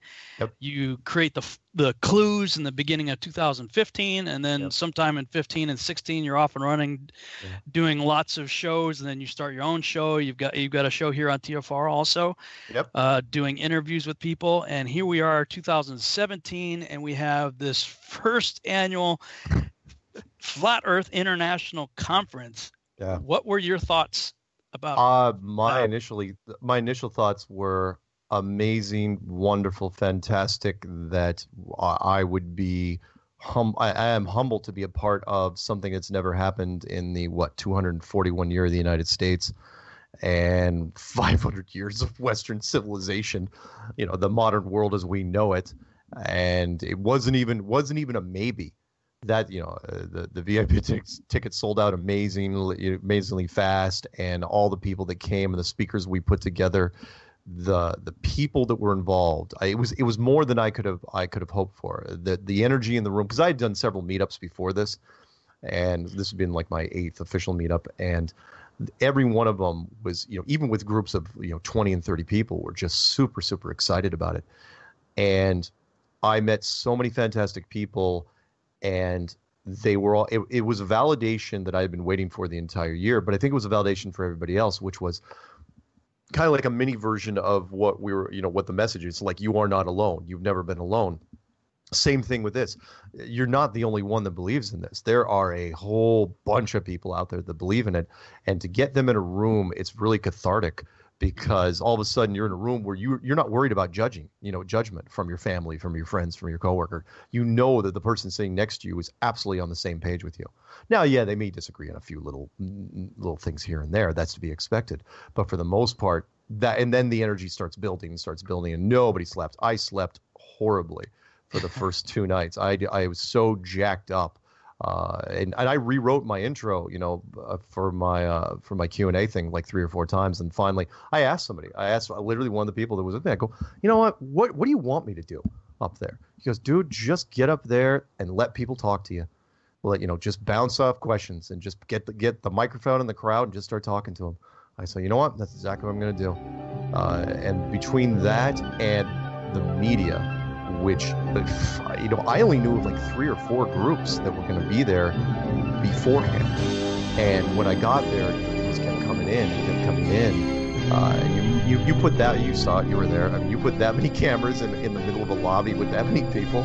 Oh, it's man. just, it's chaos. It's like they're boom mics hovering over every direction you turned. Yeah, and you didn't know who they were either. Yeah, you're like straining to look at badges. Like, okay, what group this boom mic belongs? Who are you guys? Yeah. And I stopped asking. I just literally, it's like whoever's tapped on my shoulder says, "Hey, you want to talk about it? Okay, fine. Point me wherever the camera is, and I'll do it." But it was very well done. Security was fantastic. I thought Robbie did a great job. Putting it together. Considering the hurdles he had to go through, I thought it was very well done, and considering the roster changes we had to make over the last several. Several. On the fly, even like more guy was supposed to be there Sunday morning. Yeah. It's like he's a no-show. But that's a testament to, a sports metaphor, the depth of the Flat Earth roster. Everybody knows this. What I love about the Flat Earth community so much is they know a lot of the material. They've heard it. So where you put him, I'm not worried. It's like put him in front of a camera. Yeah, he may not get all of it, verbatim or whatever, but he's gonna be able to throw a lot of knowledge your way. And so when there was these last minute roster changes, oh my God, we stepped in. It was seamless. Like, yeah, put D-Mar. D-Mar will open the show. Yeah, I can open the show. He opens the show. Morgile's out. All right. Iru, you want to be a Globebuster? Yeah, be a Globebuster. All right, but Iru's a Globebuster. and this really, I mean, that's how quickly things. But it did not surprise me. There were that many great people involved. And I was, for me, and you probably caught it too. My favorite moment wasn't the media. And it wasn't necessarily, I mean, yeah, of course, I love taking pictures of people and all that stuff. It was that early closed door meeting, that first security meeting we went to. When we were all sitting at that table because it was the first time we'd all been in the same room together. In fact, a lot of us, is the first time we even met. Yeah. And we're all there sitting around the table. And it's like, holy smokes, we're really going to do this. This is when I knew it's like, okay, at this point forward, this is where it really starts gaining ground because we're all here. Nobody's fighting. Nobody's jabbing at each other. I mean, everyone was just smiling. It was the absolute opposite of awkward moment in that room to where the volume started just ramping up. And it was a really cool moment for me. So yeah, the whole conference loved it. Absolutely loved it. Yeah, it was cool. I mean, there are certainly differences of opinion amongst the speakers that were there and whatnot. Of course. But everybody realized, okay, we have a common goal here. Yeah. And at the core of it, we have a common belief. There are variations within that belief, but like on the religious aspect of things, Pastor Dean and I have been at each other's throats, sparring for a while now. I did not know that, by the way. Yeah, we have some differing views, from a religious, spiritual, biblical perspective on things, not necessarily related to flat Earth, but but you weren't throwing punches in the parking lot or anything. No, it was really cool because he came in just as we were stepping out to go to dinner. And I said, "Hey, Dean," I shook his hand and stuff. And then he went and talked to some people. And I was talking to some people. And as I was just about to leave, he grabbed my shoulder and said, "Hey, can I talk to you for a second?" I said, "Sure." So he pulls me aside. He said, "Hey, listen, man, I just want you to know, I love you. I respect you. We have our disagreements, but I consider you a brother." I said, "You know what, bro? Likewise. I mean, we can spar. I'm happy to spar with you. I don't mind. But." Same thing, I highly respect you. I think you've done some great stuff, and we're here. We're in this together. Yeah. And I had some great times hanging out with him. And but that was the thing that I thought was really cool is that even in our differences, as far as I can tell, everybody was united. Oh yeah, There was sure. a lot of mudslinging that came out afterwards, not from the attendees or the No, speakers. no. There was always going to be that, though. I mean, let's face it. You know, if I shouldn't say this, but I'm going to. If the cool kids have a party, there's always going to be people offended that it's not at their house. It's like I wouldn't go to that party. It's a suck party. Who wants to go to that party? I'm gonna complain about it. It's like, dude, you were invited. I don't care. Yeah. Yeah. Yeah. And of course, all the accusations. Of course, you were getting some accusations even before it, with the ODD video and everything. And, to be frank, I saw the video and the stuff that was being thrown around. I'm listening to the accusations. Yeah. And I don't know if you caught the show I did with Robbie Davidson. I did. And thank you for that. I did listen to you and Robbie. Yeah. Yeah. Well, I was like, look, I'm in the web business. I know what it's like to, get domains and, whatever the situation, all the stuff that I saw that was coming against you. Yeah. I'm going, well, there's some easy alternative answers to this that doesn't have to involve, any kind of conspiracy. I know. Since a video had just come out against me not too long prior, and I looked at the accusations that they were doing against me, that I'm in with Rick Warren, with the, and I've been on set with George Lucas, so I'm a Hollywood shell, and I'm like, you really didn't do much research at all, because that's a Photoshop picture with my face on Steven Spielberg's body. But it was just, I saw the level of, I don't even want to use the word scholarship because it doesn't really apply. But I was about to say, I wouldn't use that word. But that was the level of intelligence that people had that was attacking me. Yeah. So I was like, I don't see it. And, again, the conspiracy world, as you know, and you touched on this with your ABC lady, which was, look, trust is a hard thing to come by in the conspiracy world. And if you tracked like the conspiracy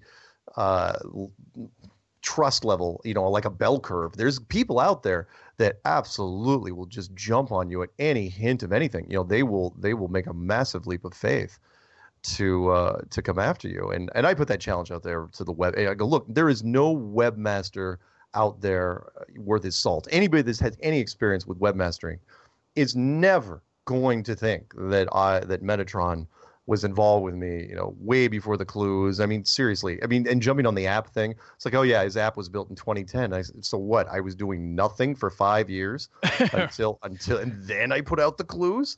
But I had already anticipated that I was going to need an app, because a lot of people had apps back in 2010. Come on. Well, you were still in, PSYOP training school with the Jesuits, the Freemasons, so you could have all your down in Colorado Springs. No, I was drinking a bunch of wine and playing video games in 2010.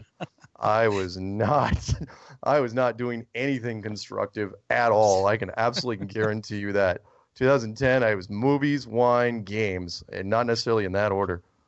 So it was. No. So the trolls. No, I didn't mind them. And when it came to the conference, we had very few incidents of anything. I mean, there was only one incident, as you know, that I should probably comment on it real quick. The lovely Islamic lady who I knew. The thing that killed me about that was when she went after Dean Odell, right? Yeah. It was completely strategic. She's a very clever woman. This one, right? First, she's a flat earther. And people, I made this comment to other people. If you're listening, Miriam, I get where you're coming from here. But she did nothing but help us, because all she did was she complained, dragged some of the cameras out with her, because the cameras are bored, and it was like, oh yeah, this could be interesting. And she's complaining about her demographic not getting enough flat Earth representation. It's like, that's gold. It's like, we think the Islamic community, the female Islamic community, should get more flat Earth representation. Are you kidding? Do you know what sort of message that sends? There's people out there right now. It's like, wait, does the Rainbow Coalition need like a flat Earth representation? It's like, there's other minorities out there, there are groups that are probably now thinking there's a flat Earth rep gap happening as we speak, and that's all she did. It's like, she wasn't a globalist attacking; she was just a flat earther complaining that there wasn't enough camera time. So yeah, well, she got upset about. I mean, to be fair, there was an awful lot of Christianese that was being spoken throughout the weekend. Yes, there was. But that wasn't her point. She picked him because it was easy. It was like, okay, in fact, she told me, I should have seen it, honestly. She was talking to me just before she went in there, and she's going, there's, a Christian man in there talking, that Christianity shouldn't hijack the conference. I was going, well, right. The producer is Christian, so he can angle it any way he wants. So, but anyway, but I'm just saying that it worked out. It didn't hurt us in the slightest, because again, if she was a globalist complaining, that'd be a whole other thing. But for her, it was like, no, we need more. Basically, she was not shy. We need more Islamic people in flat Earth. We need more women. It's like, all right. Did she actually say that out there? Oh yeah. Yeah. Because she said she wasn't Muslim. She said her father was, but I know she was into goddess worship and all right. Goddess. Okay. So she's not. I'm sorry. She's not. Maybe I'm. Oh, you know what? I'm going to take that part back. She may not be a practicing Muslim. However, she's a very proud Iranian woman. Yeah. So very culture. Yeah, and I will say this. Look, she was one of. I got to give her credit where credit is due. She's one of the first flat Earth women I even met. Because in fact, it's irony. Those flash drives I was handing out to people, I have a sample folder in there, a folder called sample voicemails, and there's only 4 voicemails in there I picked. One of them is hers. Huh. Yeah, where she's actually saying, "Oh, flat Earth changed my life, and it's so great and wonderful," and it was very sincere and very passionate, very heartfelt. So I knew what she was doing. She was no extremist. It was very, very clever. Anyway. Yeah, well, that was the only disturbance. The only thing I was aware of that took place. And, I actually, I said this during the conference. Somebody asked me what my take on that was. And I was like, you know what? I actually understand both positions here. Right. Dean is a pastor. He's an evangelical Christian pastor. So he's going to do what evangelical pastors do. So if you ask an evangelical pastor to take the stage, well, he's going to do what pastors do, and I'm all for it. Yeah, right on. She's not on that page. And nope. She's like, look, I came here for a flat Earth conference, not a Christian crusade. Right. Okay. I think the way it was ultimately handled was done appropriately. Dean's like, look, I love you. You weren't asked to speak. I was, and right. So it was what it was. But it could have been worse. Let's put it this way: that was not a Q&A panel. No, it wasn't a Q&A. It was right in the middle of his talk. Thank God she didn't have a microphone. It could have been bad, but at the same time, hey, it gave security something to do. I mean, they were pretty quiet. To Robbie's credit, and John Gabrielson, was brought in to help out. Also, they had a really tight security. Yes, they did. Operation going on there, and a lot of people that we had that little private meeting, so we were introduced to some of these people, but right. The audience at large didn't have a clue who was standing or sitting next to them that was actually part of the security detail. Right. And anybody would have given us any trouble. And to be fair, I'll take a little bit of blame for this because I was the one that got the actual threat before this thing actually happened. Yeah. And I wouldn't have taken it. And I don't know if I told you.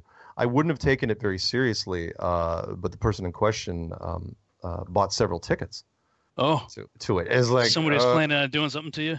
Well, that was implied, and I was going, all right. Well, if you're gonna go down that road, then. But the security was already in place at that time, and they were very, very good. I mean, there was contingency for just about anything, and they were great. I loved them. Yeah, in fact, I was looking through the photographs. Because a lot of still shots were taken. I only spotted them a couple times, even in the photographs. They're very, very invisible. Yeah, they did a great job. So, wow. I mean, meetup groups, conferences, billboards. Yeah, I forgot to mention. Well, I mentioned it earlier, but that's how the weekend started. Was who put that billboard up? Do you know? That particular billboard was done by DITRH. Oh, really? And, yeah. He was the one that was David. And funny enough, the website he mentions on it was ODD's. Yeah, because, it was. Yeah, why not?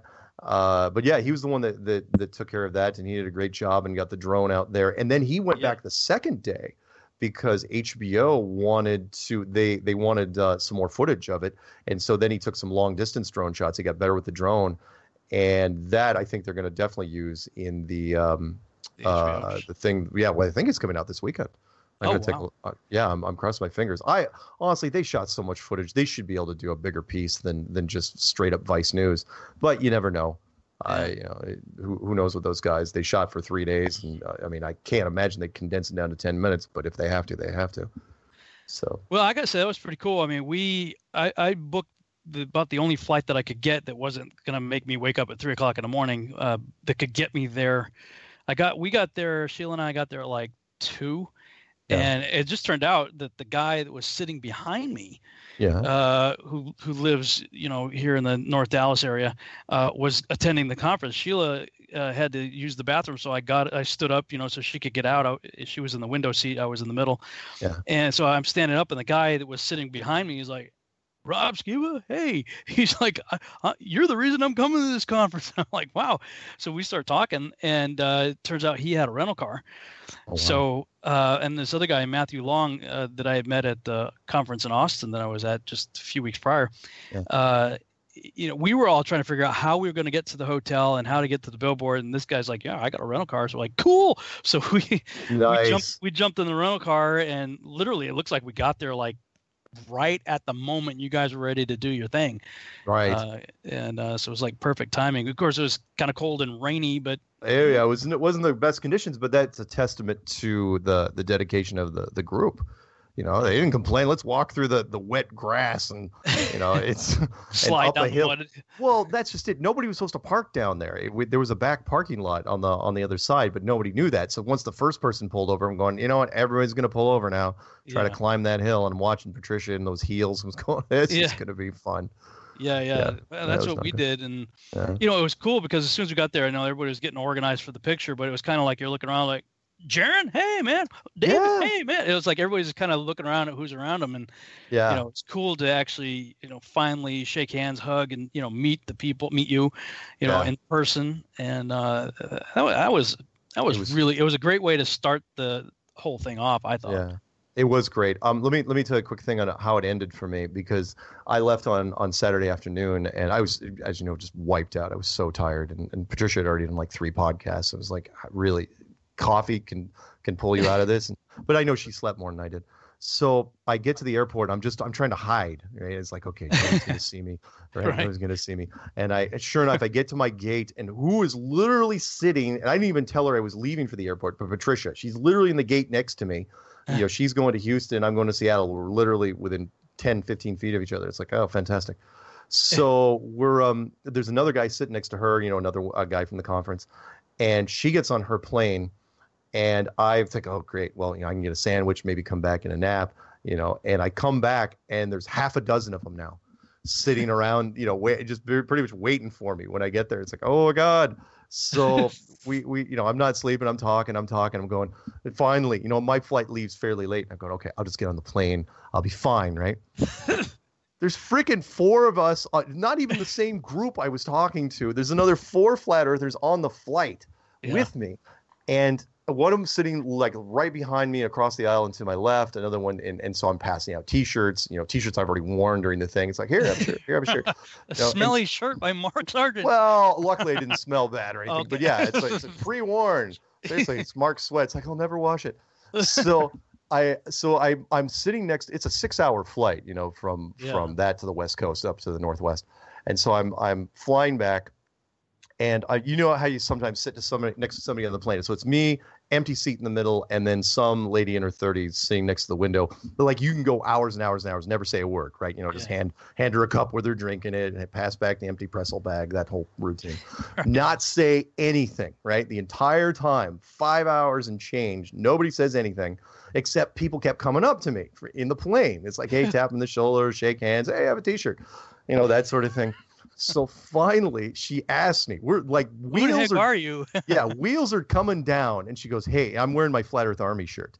Okay. And she looks at me. She goes, "Look, I don't want to be forward or anything, but I gotta know. People seem to know who you are. What is going on with that shirt?" And I go, and I'm into the whole reverse psychology thing now. I go, you know what? I don't really want to tell you.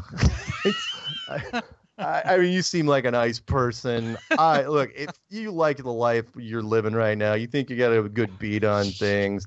Let's just leave it at that. You don't want to. You don't want to know about this, and you know how that works on people. So they don't. No. I want to know. I go, you sure? Because if I tell you this, I don't want you coming back on me. I'm treating it like the flat Earth drug deal, right? In which it's like, got something for you. I don't give this to just anyone. Don't take too much. Don't take too much. So finally, I lay it on her. Wheels are down. We're just about to touch down, and I throw my 10-minute nickel tour at her, and finally, she's just swimming, right? You can just tell she's just spinning. And I go, okay. And she'll tell me more. She goes, what else? Do you have a card? Something like that. Okay, here's what I'll do. And she's like scrambling for a piece of paper and a pen. I just write on. I go, flat Earth clues, right? All I do is I write. I don't even write my name. And I go, here's what you do. You go home, you look up that stuff. You eventually find my name. I told her my name. I go, a couple weeks from now, when you call me, and you will, remind me that you were sitting next to me on the plane from Raleigh, and then at least I'll have some sort of reference point.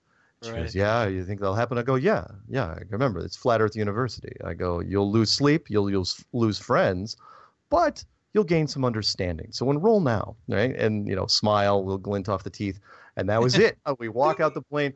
And as we're leaving, I could have sworn, like one of the girls was sitting back behind me. She's going, she's like pointing at the girl lady next to her. She's going, I think I got her. I go, I totally got this one. I wasn't even whispering. This one here, she's done. In a couple of weeks, she's gonna be one of the staff members, definitely. And literally from the time I left all the way until I got on my plane or got off the plane and got on my shuttle, it was literally flat Earth the entire time. So it was a great end to the trip. So there you go. Yeah. Do you find that people are recognized? Do you get out a lot, or are you? Other than the meetup groups. Not that much. Well, no, because I'll give Patricia Steer some credit here. If she hadn't put me on video, I've done like 50, 60 shows with her. Yeah. A lot of people don't know. In fact, there was a woman I was at a meetup with in Seattle, and D Marble was hosting it, and he brings me up. He goes, Mark Sargent, take a few words, right? And I had been talking to this woman for like 10 minutes. And I get up there and I say hi, say a few things. And I come back and she's just staring at me. I go, what? She goes, you're Mark Sargent. I go, yeah, I am. Look, I get a little sticker on my thing. It says Mark. She goes, yeah, but not Mark Sargent. So no, a lot of people only know me for my voice, which is fine. I don't mind. That's perfectly cool. Yeah. But I did have that weird moment where I was at an airport in Atlanta and I was wearing my I Am Mark Sargent shirt. And the guy who was checking bags, he looks at me. He's checking secondary bags, and he looks at me, looks at the shirt, looks at me, looks at the shirt, and he walks. And he's a young kid, 20-something, black, and he goes, "You Mark Sargent for real?" And I go, "Yeah, why?" And he winks at me, and he does the Fight Club thing. He goes, "That's my name too," and he gives me the bag and sends me on my way. It was the most surreal thing I ever dealt with. I was going, holy smoke. So to answer your question, most people don't know who I am, but when they finally figure out who I am, it's like, oh yeah. So that's a cool thing, I guess. It is weird. Except that people now, because of you, are saying that they can blame me. Right, right. People now. It was like, who's this Mark Sargent that got Rob all screwed up? Yeah, it's your fault. That's the new tagline. It's all your fault. Hey, man, another great show. Thanks so much for coming on tonight. Thank you very much, and hopefully we'll talk again. Yeah, for sure. Okay. And thank you guys for listening to the Revolutionary Radio Project. We'll see you back next week, 11 p.m. Central Standard Time. Good night, everybody.